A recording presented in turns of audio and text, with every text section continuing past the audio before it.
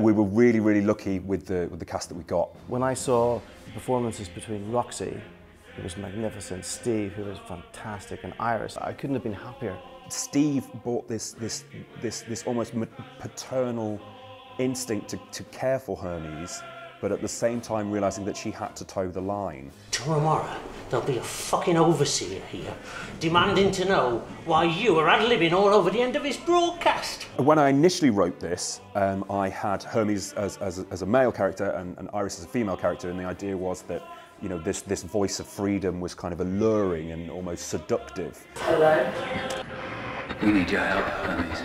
But then I met Roxy, and I was like, wow, no, I think you get Hermes more. He sent me the script, and I read it, and I thought it was brilliant, and yeah, and I said, great, let's do it. In those close-ups where she's on the floor and she's completely bereft, like, I couldn't have asked for a better performance at that point. You know, I think it was brilliant that Hermes was this young woman. She's the one that, you know, can make this massive act of defiance, and there was something really appealing about getting to play sort of a flawed hero. We'd worked with Michael Rouse before on Between Lambs and Lions, where he played a journalist called Balthazar.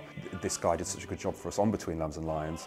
Why not get him back to play Iris? He delivered it with such intensity. It's because they don't want you to. There's so much that they don't want you to know about. We obviously wanted to play with this idea that is he real, is he not real?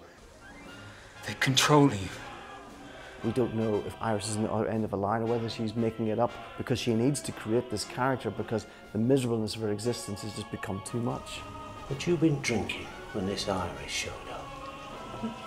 A little, but... It's all in your head.